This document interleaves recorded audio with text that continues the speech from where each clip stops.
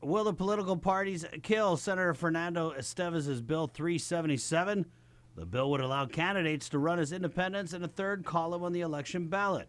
According to Guam Election Commission Executive Director Maria Pangelinan, an independent candidate has never run in any Guam election.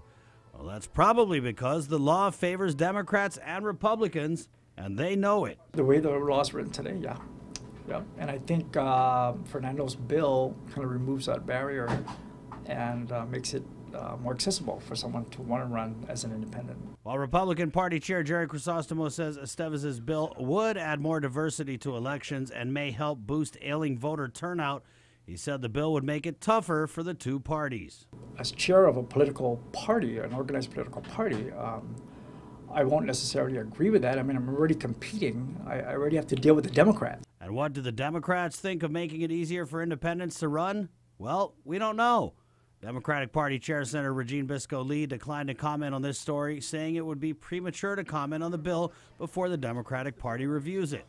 But one Democrat elected to the 35th Guam legislature says if Bill 377 was already law, he would have done things differently. I likely would have run as an independent. That was something I was really looking at. Rigel and Esteves agree the law, which requires independents to garner a percentage of total votes cast to move on to the general election ballot, means running as an independent is a lost cause. It was made to be impossible.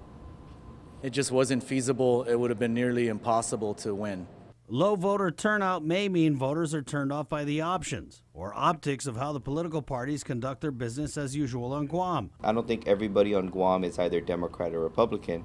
You have people that are not, so they should be represented. There are a lot of people out there who I think are tired of petty party politics, sort of this fighting between the different factions. Ironically, for Bill 377 to succeed, it requires the support of both Democrats and Republicans. While Esteves says his bill won't see the session floor this year, he hopes the 35th legislature will move it along, and he admits the bill faces an uphill battle, but he believes voters deserve better options. The more ideas, the better. For Guam's News Network, Chris Barnett reports.